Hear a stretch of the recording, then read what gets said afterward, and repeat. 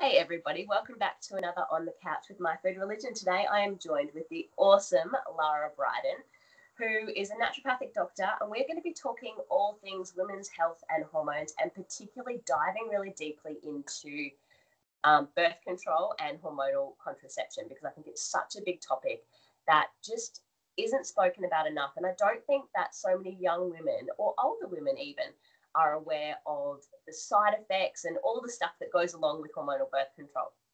So the first thing I would like to ask you though, Lara, before I get you to tell everyone a bit about yourself, is what are you digging at the moment? Well, truth be told, I'm pretty interested in menopause these days, which is obviously a bit beyond our current topic, but I'm almost 50. So I've been reading about, and I'm working on my second book on perimenopause, menopause. I've been reading about the evolution of menopause and why we do it, and it's all very cool. The body has a plan. Menopause is not an accident, put it that way.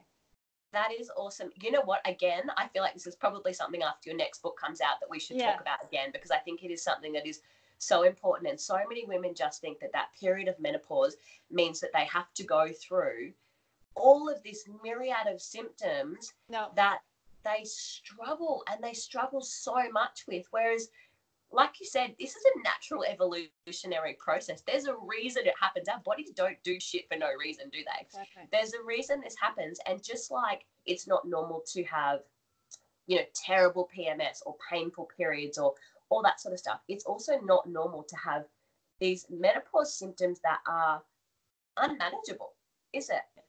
Correct. I mean, and fortunately, there are lots of things you can do, including sometimes some of the natural body identical hormone treatment, which I do describe in my previous book, and also I'm talking about in the new book. But lots of lifestyle things you can do, lots of diet changes and simple supplements that can help with both menopausal symptoms and period symptoms, of course, which is the topic of today. Yeah, absolutely. So as usual, guys, the materials and contents that we discuss are recommended for general information only. We are going to go through a lot of the questions that you guys submitted at the end. And obviously, Lara is not individually seeing anybody here, so she can't give specific advice, but she's going to do her best to give you some really general advice and some great places to start. Oh, sorry. I have the flu. So what I'm into right now is Armour Force. All of the Armour Force. You're doing a podcast while you have the flu. We could have rescheduled, but I mean, good on you for. It's all right. We will power through. We'll power through. I'll try not to have the black lung and die over here. So, Lara, can you please tell everybody a little bit about yourself and your background? Yes. So I actually started out as a biologist, which is why I'm quite interested in the evolutionary biology side of things. That comes out in some of my work sometimes. And then I trained as a naturopathic doctor many years ago. I graduated almost 25 years ago in Canada. And about 18 or 19 years ago, I moved to Sydney and worked as a naturopath in Sydney for, many years, until actually just this year I finished up, and I'm now working only in New Zealand.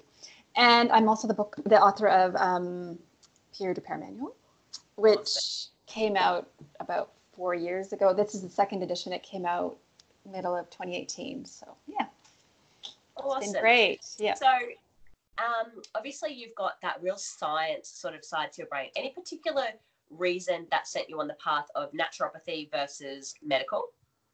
I think, and what I describe in the introduction in my book, and this is basically what happened, because I was a biologist, I realized that biology has a plan. The bodies work in a certain way, and I was really drawn to the fact that the body can heal itself if you just give the body what it needs. A lot of the time, it knows what to do with that. Not saying there are not exceptions, of course. I mean, there's some diseases that are outside of that, but for many things, functional things, especially many things to do with periods, there are lots of things we can do that work with the body's biology rather than against it. And I think that was my initial reason for going this route.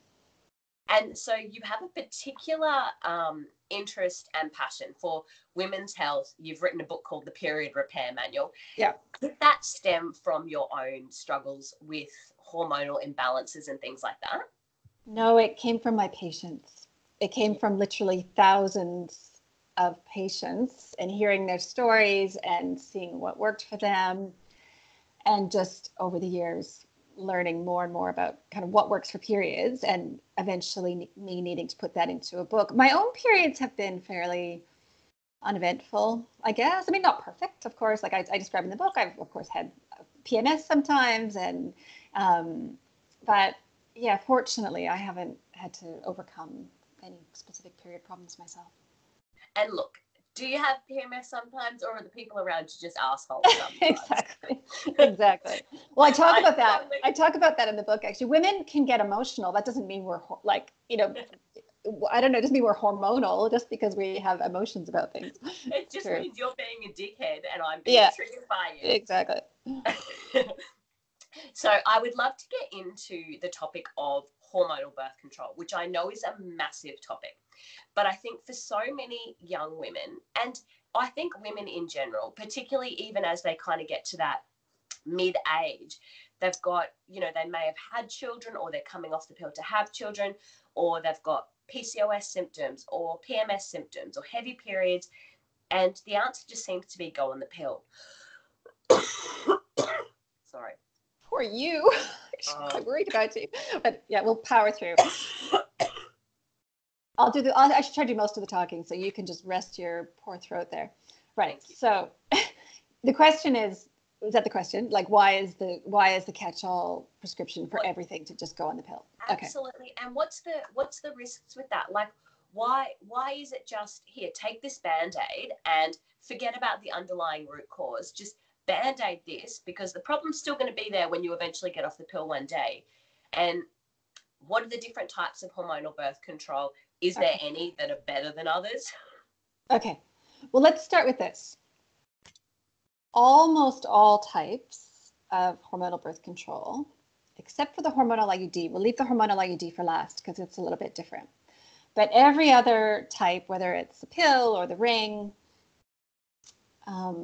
or the injection or the implant, to some extent, let's start with the pill and the ring, because they're very similar in that they shut down the menstrual cycle. They switch off the main event of the menstrual cycle, which is ovulation. Ovulation is why we have a monthly cycle. It's all about ovulation. I make that pretty clear in Period Repair Manual, and I've spoken about that many times. And contraceptive drugs switch that off.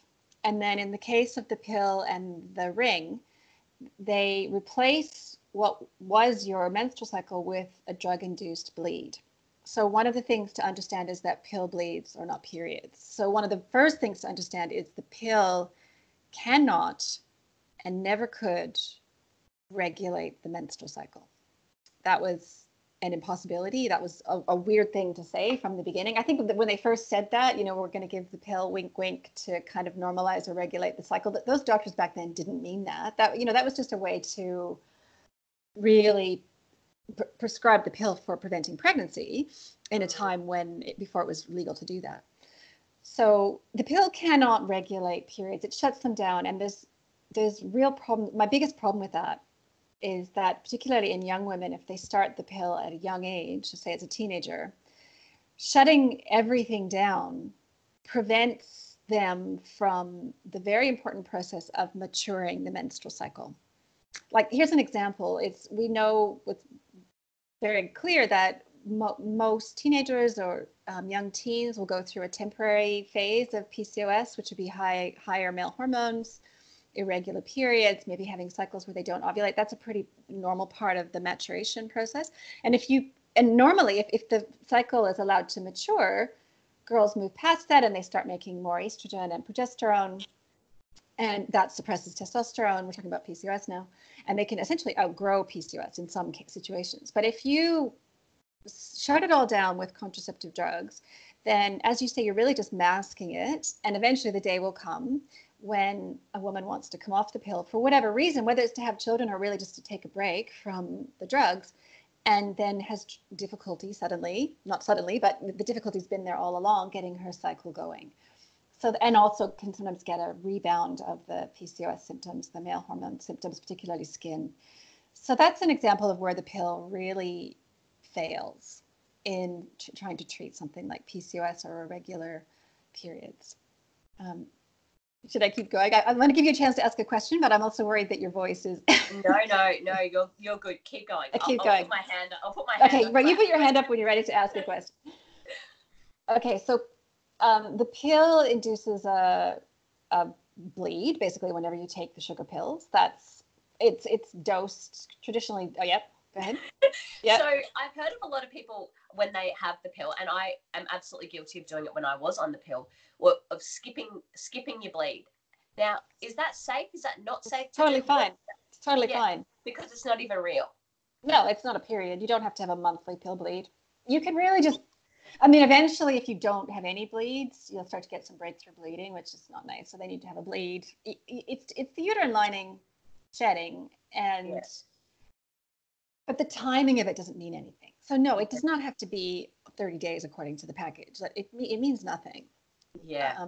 So that's that. Okay. As you were. Yeah, the bleeds on the implant or the injection are different in that there's no induced bleed, obviously.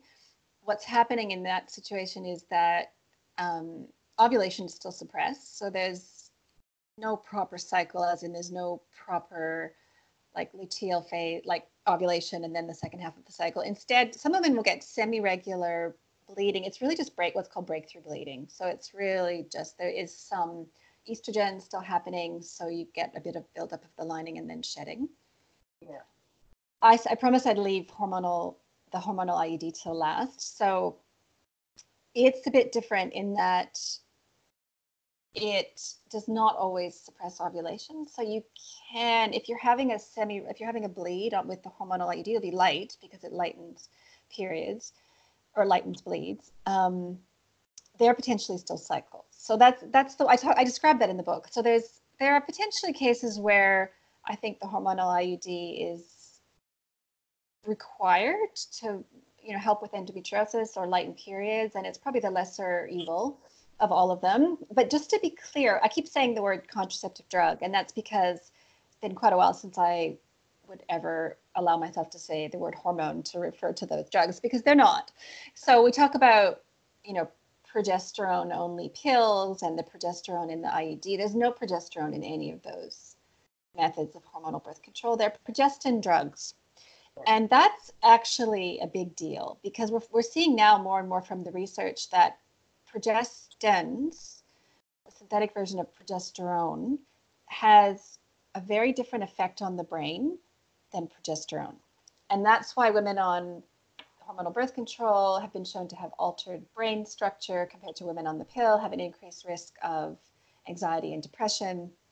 A lot of it's, I think, to do with that difference between progestins and our own hormones. Yeah. And so how did we get to this place that the answer to heavy periods, painful periods, endometriosis, PCOS, pretty much anything that's not a bang on the knocker 28-day cycle with no, anything else, how did the answer to that become take this birth control pill? Well, there's no question that those drugs erase symptoms. They erase pesky symptoms. I can totally get why doctors love it, especially when they don't have anything else. This is the problem. Yes. So that's the problem, is that they don't have anything else. They don't have the time to deal with the root cause of this problem. It's that they don't have time. It's also that the research hasn't been done on the menstrual cycle the way it should have been, because we've been locked in this paradigm for the last 50 or 60 years. Oh, well, you just shut it all down with these drugs. Period problems, the solution is don't have a period, basically. Have a pill bleed instead. Just to put it in another explanation, shutting down ovulation with contraceptive drugs means shutting down hormones. It essentially, you could say it induces kind of a temporary chemically induced menopause state, which is why women on hormonal birth control have vaginal dryness, for example, low libido, and changes to their vagina and vulva and bladder, which are similar to what happens to women after menopause. So that shouldn't be happening to a 22-year-old woman, if you know what I mean. Like that is not good for her body. She needs that. She needs her own estrogen and her own progesterone for lots of things, not just for a healthy vulva, for one thing, but also for brain and mood and muscles and bone health and long-term health of heart and cardiovascular system. Those are all the things that our own hormones are good for. And the endocrinologist, Professor Geraldine Pryor, who helped me with Period Repair Manual, has a great quote that I often share with people, which is that women benefit from 35 to 40 years of natural ovulatory cycles. Ovulatory means ovulation has occurred, not just for fertility, but to help to prevent osteoporosis, heart disease, dementia, and breast cancer. And by breast cancer, she's talking about the benefits of our progesterone that we make after ovulation having arguably a breast cancer prevention effect on the body. Because I think so often people just think about fertility and having a healthy cycle as I only need that if I want to have a baby. But really, having a healthy cycle is all about the health of your body. Like if your periods are all fucked up, there's way more going on with your body than not just being able to have a baby. Have you heard me say, I've said it a few times, that to say to women, you don't need your hormones until you're ready to make a baby would be like saying to men, you don't need your testosterone until you're ready to make a baby. And I don't think that would go down very well with men. That would never be said to them. I mean, obviously they benefit from their testosterone in terms of mood and muscles and all of those things. So do we. We benefit from our own hormones. It's no different. There's a reason they're in our body, isn't there? Yeah. Could you please talk a little bit about some of the side effects of, contraceptive drugs? Control. Yeah. Mood. I'd say depression is the biggest one. Not to say that every woman who takes contraceptive drugs will develop depression, no. But the risk is, I think, at least 3 times higher, especially in the teenage age group. And it's always missed. So a common story I'll hear is, okay, you go on the pill or get the hormonal IUD or something at 15, 16, and then 9 months later, suddenly needing an antidepressant or having to, miss school because of mood, and nobody's connecting the dots, unfortunately. Well, they haven't been until recently. There's been a couple of big studies making that link between all types of hormonal birth control and mood. And I think hopefully doctors in future might start to make that connection. Because what a shame to put someone on an antidepressant if really they just need to get off the pill. Oh, and isn't it just inappropriate? Like, I think the pill is just prescribed so inappropriately these days. Do you think doctors, general practitioners are becoming more aware of the side effects of the pill and are less quick to just go to your habit? Many of them are, yeah. I think in their defense, the narrative that they were taught and that they operate under is that the pill is fine. That it has a safety record, that it's been tested extensively, and it's safe. And that's actually not true. I mean, yes, it has been tested to some extent, but not in terms of things like mood until quite recently. The other one symptom side effect that young women can experience, which is actually a really concerning, troubling one for many of them, is hair loss. So here's an example. The progestin drug, levonorgestrel, which is the one in the hormonal IUD, one of the implants, quite a few of the pills, is derived from testosterone, the male hormone testosterone. So it's actually more similar to testosterone than it is to progesterone, which is why it can cause breakouts and hair loss. Now, on the topic of breakouts, I'm just going to keep talking because of your voice. On the topic of skin, of course, that's the reason that a number of young women are put on the pill, is to help with their skin. And certain of the progestin drugs do definitely help with skin.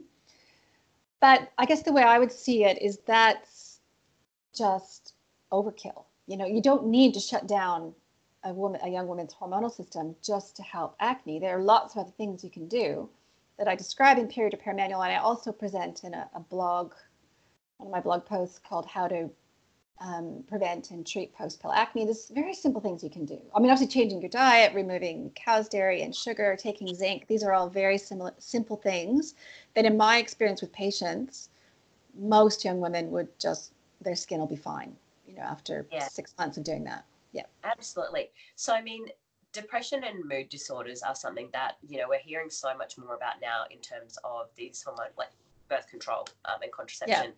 Yeah. What about things like nutrient deficiencies? Like that seems to be a really big thing as well. It is. I guess the reason I don't speak so much about the pill-induced nutrient deficiencies, I'm trying to draw attention to some of the bigger things, the way it's induces like a chemical menopause or castration, basically, robs the body of hormones. But yes, it can cause nutrient deficiencies, I think primarily because it affects the microbiome. So you've probably spoken to lots of guests, I'm sure you know all about the microbiome, the good bacteria that live in our gut. They're affected by the pill quite strongly, actually, and not in a good way. So I think that's part of what's going on. And yes, we can come in and I guess supplement some of those nutrients have been depleted by the pill, but in my thinking, it doesn't really address the issue, the main issue.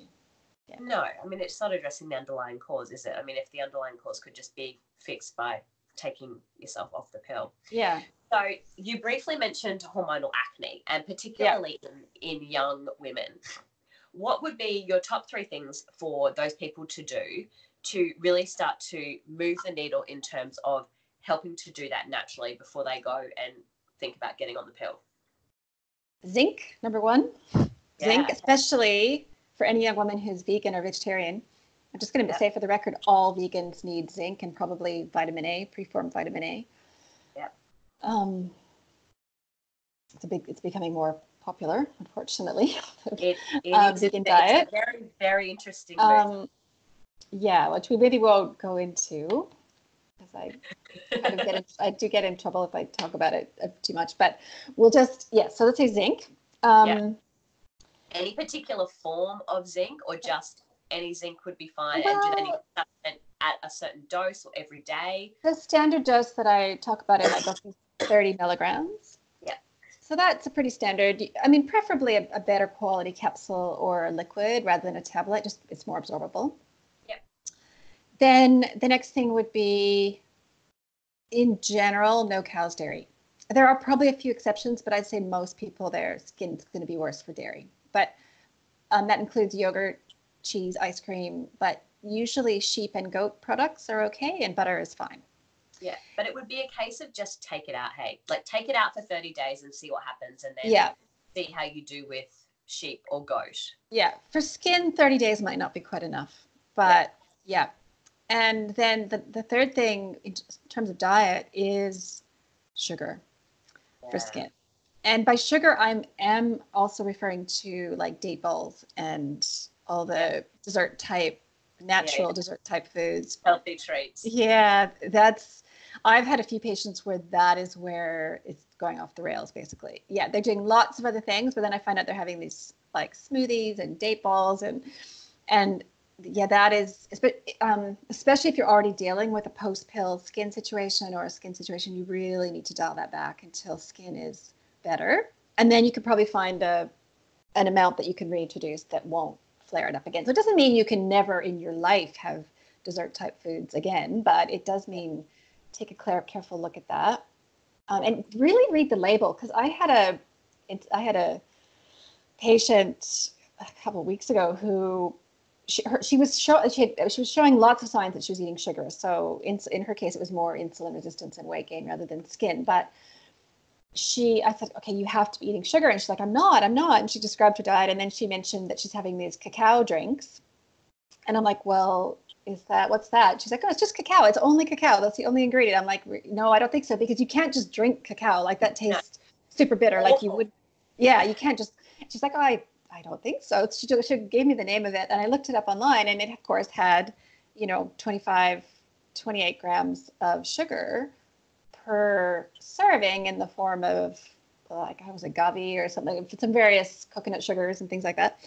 And I said to her, that's sugar, and she's like, well, that's a problem because I'm having 8 of those a day. So I'm just pointing out, like, you can have a situation where something you think is okay, this food is fine. And then, and it's healthy. I'm not doing dairy. I'm not doing grains. I'm not doing whatever. Yeah. But I think, and that's something that's really difficult for people too, is that they think that, because it also could just be they're eating so much fruit as well, couldn't it? Dried fruit can be a problem for skin. Yeah. I draw the line. I'm hesitant about saying anything bad about whole fruit. I Yeah. think it depends. If you have a digestive problem or a fructose absorption problem or malabsorption problem, then yeah, fruit can be a problem. I think for most people, though, it's more dried fruit, fruit juice, that kind of thing. Yeah. Sweeteners. Yeah. Yeah. Put it this way: if it tastes sweet, it's dessert. So there's a reason. If it tastes sweet, you have to figure out why does it taste sweet. Like if it's something like stevia, okay, that's different. But if usually it's this actual natural sugar of some kind. I would love to know your thoughts on stevia. Well, I think it's fine. I mean, I think it's fine. But I mean, I'm open to. Do you have other information to? No, I just think it tastes nasty. Oh, that tastes nasty, right? Yeah. Yeah, like I think, stevia comes from a plant. To be honest, though, pure stevia should be green. It should not be white. Because it's the ground leaves of a plant. So if you do get pure stevia, it's like a dirty green. It's processed. Yeah. Absolutely. So, I mean, is it bleached? What's going on? Like, why is that fluorescent white?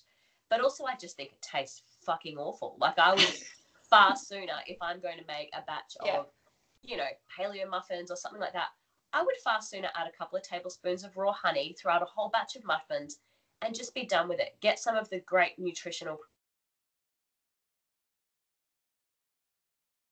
products, things, and get on with it rather than add. And I know stevia is not an artificial sweetener, but I just think it tastes awful. I'm with you. I guess we'll talk just briefly a bit more about sugar. I mean, I think yes, there's definitely a threshold. There's an amount, and it like a lot of people can certainly have, as you say, like a teaspoon of honey spread through the whole. That's not going to be a problem for anyone. Yeah. I think if you go much beyond, like up sort of above a certain threshold of fructose, though, I think it really depends on how insulin sensitivity and kind of the insulin situation with people, which we can get into, or we can just. Yeah. And I mean, it depends as well. Like if you're in the middle of a health crisis and you're trying to get to the bottom of, an autoimmune condition or a hormonal disruption, you probably really just need to rein it in. And muffins, probably not what you need to be eating. You probably need to be focusing on, your veggies and some, low sugar fruit and good quality proteins and healthy fats. So, I think it's a case of where are you at with your health? Yeah, with my patients, especially if there's sugar cravings or sugar addiction, one of my first step, rather than saying, okay, quit all sugar, because that can be quite hard. My first step is to put in place things that nourish the body and stop cravings. And so that would be pretty high dose protein, with especially in the morning, but with every meal. It's highly satiating, combined with magnesium. That combination, basically the strategy is to convince your body that it's full, basically. Give it everything it needs to feel, okay, yeah, I feel good. I don't need to reach for anything else. And then suddenly the sugar becomes a lot less necessary, especially once you get through those first couple of days of withdrawal. Yeah, and I think so many people are used to this standard Australian, standard American diet, which is highly processed carbohydrates at every meal. You wake up in the morning and you have some sort of junky, highly processed carbohydrate cereal for breakfast. No wonder you are starving again 2 hours later, because you're on this massive blood sugar roller coaster. You hit the bottom of that and your body's going, quick, get me some more sugar. So you go and get a muffin or some other sort of junky carb. Again, so I think this is where this whole eat every 2 hours to keep stimulating your metabolism has come from. It's because we're on this blood sugar roller coaster. Everybody needs to eat every 2 hours because they're so fucking hungry all the time. They need to try and regulate this blood sugar. And they've all been terrified of fat. Yeah. No, I agree. So I mean, just sharing my own breakfast, I usually have just leftover dinner from the night before, which would include some meat or chicken and a few veggies fried up, and sometimes a little bit of rice or potato if there's some left over. But having that solid protein in the morning, and it could be eggs, it could be protein powder if you want to go that direction. It's a make or break thing. I just find it. I've had so many patients who've said to me that changing that one thing, to having protein in the morning, did everything in terms of their energy. Yeah. Oh, absolutely. I think often what comes along with that good quality protein seems to be a good dose of healthy fat as well, especially if you're talking about something like eggs as well. You're getting that fat, which is so nourishing and so satiating. Like, I think our Yeah. bodies have been starved of fat for the last 20 years because we've been scared that fat was going to make us fat and give us heart disease. Yeah. So we've been eating this highly processed chemical shitstorm, no fat garbage. And all our body wants is fat because it tastes delicious and it keeps us full. So Yeah. we can go, 3, 4, 5 hours between meals without thinking, I need to eat again because I'm going to like kill somebody. For what it's worth, protein is more satiating than fat. So Yeah. I'm more kind of in the protein camp. I'm not anti-fat, definitely, but I think sometimes one of the reasons we think fat is so beneficial is that it goes along with protein, like eggs and meat Yeah. and goat cheese and things like that. But I mean, nature's not stupid, is it? It packages things True. together. So, Yeah. I'm not saying everyone needs to go and like deep fry their eggs in coconut oil, but your eggs come with this great source of protein and some great healthy fats as well. So I think it's something that, like you said, I think having some protein, particularly first thing in the morning, just makes such a difference to that stabilization of your energy levels. And it doesn't have to be first thing. It could be like 9 or 10. So that's just a section I've just written in my latest book, is just there is some value to probably eating breakfast by 10 a.m. But I think for many people, you don't need to force something earlier. Like, you definitely, if you have to be out the door for work by 6:30 or 7, you don't need to eat anything at that time. You could wait and eat a bit later when you're feeling more hungry. Yeah. So what's your thoughts on fasting? Do you think that has a place in helping to regulate hormones? If we're going to call 16-hour overnight fasting, then yes. I think especially I guess depends on age and situation with insulin, but let's take the 45-year-old woman, that's the topic of my next book, who has insulin resistance and maybe not the greatest digestion. Yeah, there's no reason for her to be having breakfast at 7 a.m., especially cereal or something like that. She's better off waiting until she's ready for food, which might be at 9 or 10. But I think going much beyond 10 a.m. in terms of fasting could be a problem for circadian rhythm, because protein also signals do you know about, your listeners, I guess people would know about circadian rhythm, our body clock. It's really important for hormones, for energy, for immune function, for the gut. And we signal circadian rhythm with both light and dark and the timing of protein. Yeah. Interesting.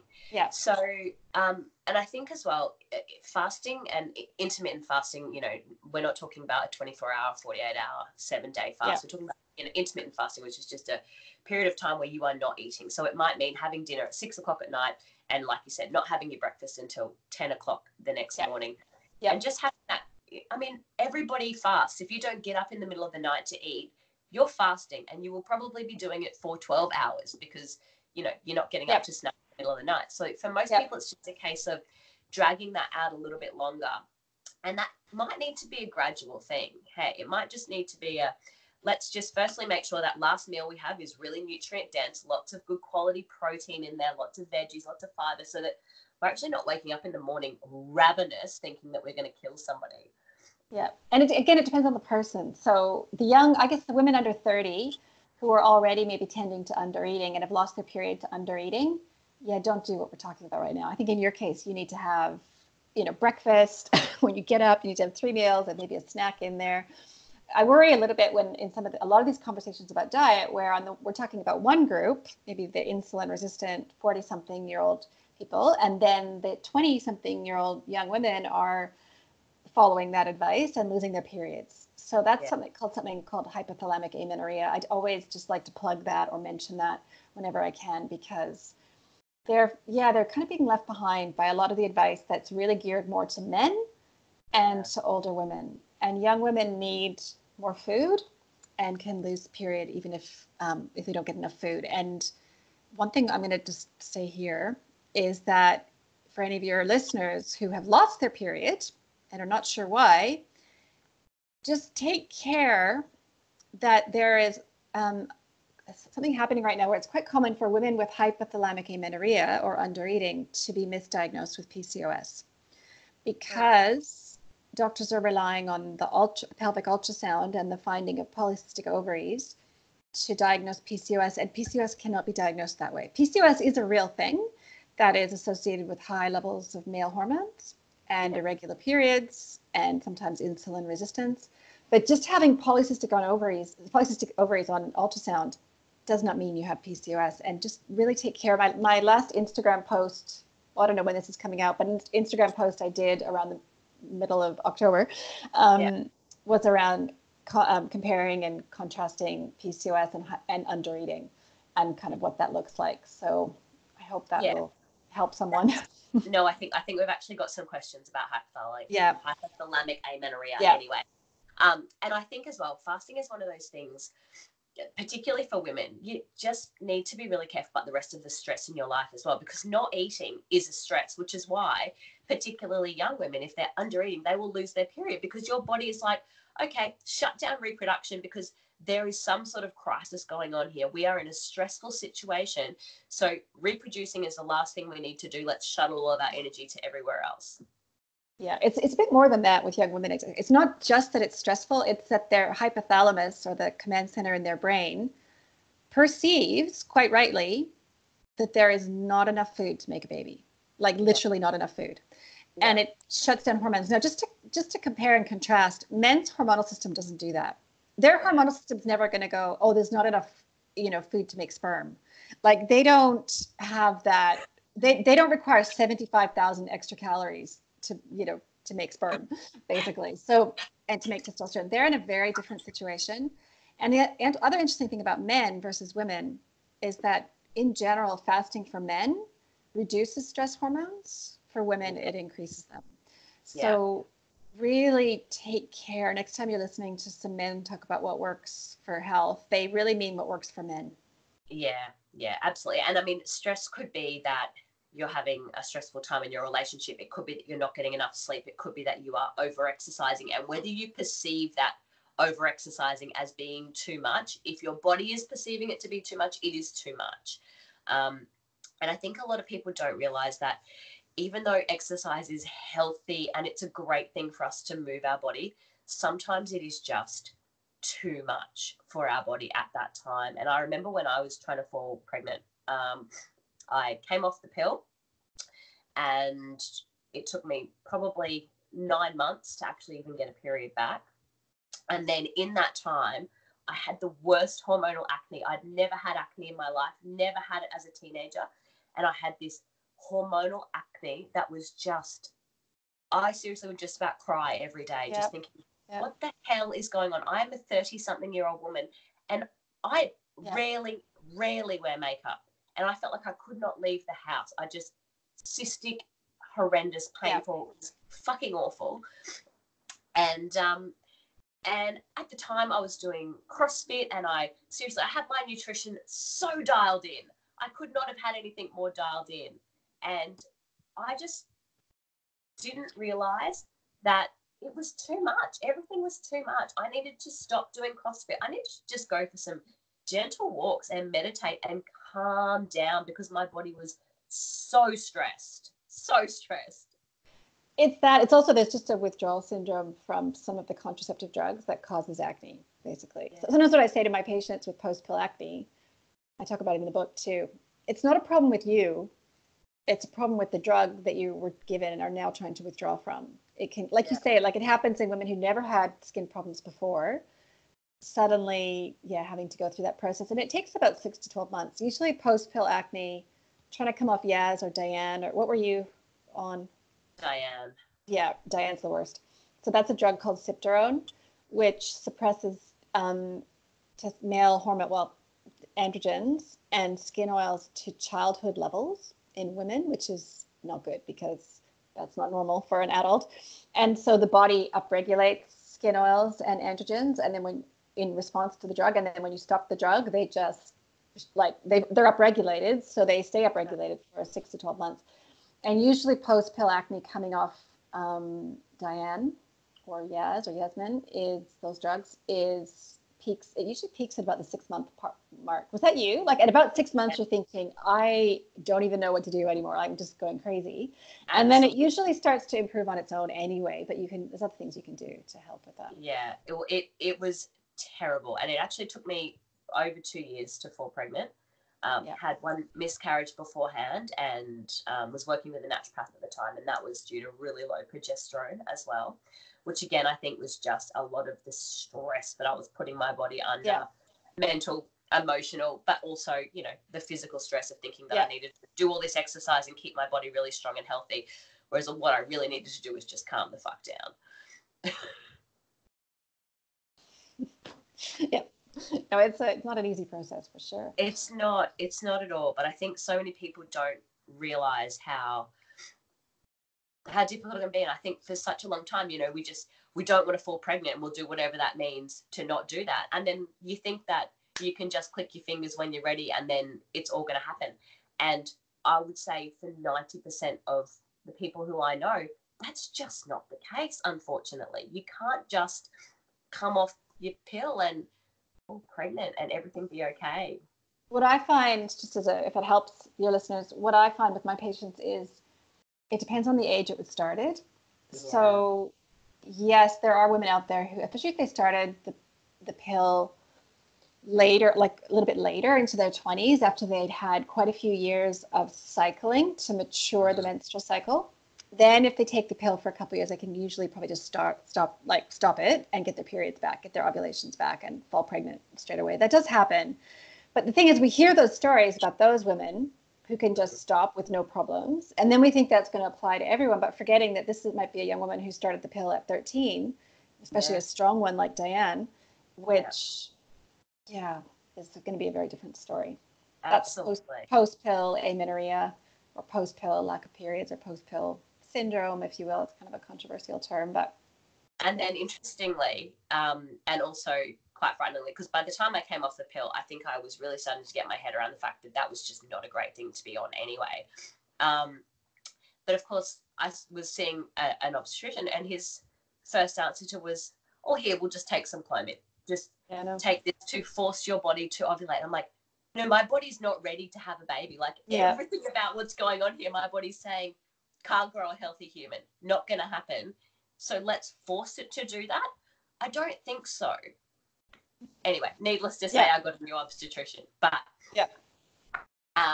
but it's interesting, isn't it? Like the answer initially was, here, take the pill, and then after that, okay, well, here, take some more drugs to fix what we fucked up for a really long time, and see how you go with that. And how is that going to create, you know, this healthy, thriving pregnancy when everything in your body is saying, no, these conditions are not right to grow a human, but we'll just force it. Just force it and see what happens. Yeah, agree. Cool. Yeah. All right, let's try and start working through some of these questions. So this one is, how to switch from managing endometriosis with hormonal contraception to a natural method. Okay. Well, the first question is endometriosis, which is its own podcast. But what I'm going to say is endometriosis is different from all other hormonal conditions. Yeah. In that it's not, from all other period problems, in that it's not a hormonal condition. It's an inflammatory disease that can be relatively mild or can be obviously quite serious, depending on the stage and the type. And so I would just say, like, in general, and I make this clear in my book and most of my work, I'd say for most period problems, including irregular periods, skin, mood, even heavy periods to some extent, you know, I think those are all fairly straightforward to correct, and the pill is not a solution. In the case of endometriosis, it's a little bit more complicated, and I can share this. I mean, with my patients, especially if they come to me and they have severe endometriosis and they're on the pill, I don't want them to stop the pill straight away. I don't, because potentially, if the contraceptive drugs are managing to suppress the disease to some extent, then you don't want to just immediately stop that. You need to make a plan to treat the inflammatory disease. Yeah. And I have a blog, it's in my book, chapter 9, but I have a blog post called Endometriosis, Treat the Immune System. Okay. Endometriosis is more in the category of inflammatory diseases, like inflammatory bowel disease and arthritis and things like that. It's that kind of thing. So you really do need to make a plan. Yeah. Do you think it's autoimmune in nature? I think to say that it's autoimmune is unfortunately very controversial and not popular. So I'll say it doesn't even need to be stated as categorically autoimmune, because the research isn't quite there yet, but it is a disease of immune dysfunction. Yeah. I'll say that. It's not a disease. Usually the hormones with, like, unless they're on the pill, obviously, but usually most of my endometriosis patients, their hormones are fine. Like, they're cycling, they're ovulating, they're making progesterone. There's other stuff going on that needs to be addressed. And so treatments would look like, just as an example, this is obviously, as we said, not a treatment specifically for that person who asked the question, but just the kinds of things I talk about in my book is endometriosis is the kind of disease where you potentially have to look at being strictly dairy-free, gluten-free, and not just dialing it down like we were talking about with sugar, or just finding a sweet spot, or no, it's because it's an inflammatory disease of an immune type. It needs to be treated kind of like you more would treat like autoimmune thyroid disease or something like that. And then there has to be some degree of gut work because the gut is very involved, and not just, the little bit of inflammation from the gut, but usually there's quite a lot of inflammation coming from the gut that may be one of the main driving sources of endometriosis, combined with genetics, combined with malfunctioning of the immune system. So that gives you a sampling. I know that makes it sound quite complicated, but I would say the starting place might be my blog post that I just referred to. We'll put that in the show notes. Chapter 9, a peer-to-peer manual, reaching out to, because I'm not the only one talking about endometriosis in this way. There's lots of other people talking about it this way, looking at, an immune modulating or anti-inflammatory strategy for the disease, combined with sometimes, yes, if required, surgery. Although endometriosis should never be surgery after surgery after surgery. And before we leave the topic entirely, I will say, for what it's worth, there's natural progesterone capsules, which are called Prometrium in Australia. Are most of your viewers in Australia or around the world? Australia and the US. Okay, so it's called Prometrium in both of those countries. It's called Utrogestin in the UK and New Zealand. It's the brand name. It's a capsule of progesterone, not a progestin, like in contraceptive drugs. And so Hannah's, in chapter 9 of Peer-to-Peer Manual, Hannah's patient story is one of my patients who, amongst other things that she did, she switched from Visan, which is one of the drugs that's used, to Prometrium, and was able to see some good results from that. Awesome. So, how to manage heavy periods? My doctor says my only option is birth control. Do you know the age of the person asking? Or no. Okay. All right. So in my writing, I've sort of divided. I mean, anyone at any age can have heavy periods, obviously. I would say she's under 30 from the Yeah. Okay. Well, look, and the thing about heavy periods, first of all, it's about trying to figure out what's causing them. So if it's endometriosis or something called adenomyosis, then that needs to be treated as per the previous question. If some women with heavy periods actually have a coagulation or like a blood clotting disorder, that needs to be screened for, actually. But in some situations, the cause is having anovulatory cycles, or cycles where you didn't ovulate or make progesterone, because progesterone has a period lightening effect. That's one of its many beneficial effects. So if you're not ovulating, then the plan is to find a way to ovulate, which could mean addressing insulin resistance or something like that. But if there's just really no obvious explanation, then the treatments that I provide in Peer-to-Peer Manual, and also a blog post called, most of the stuff that's in my book is also freely available in blog posts. Not all of it. There's obviously a lot more in the book, but the blog post is called how to treat heavy periods with diet and natural progesterone. So I talk about the natural progesterone capsules there as well. But just in a nutshell, the diet change that works for lightening periods is no dairy.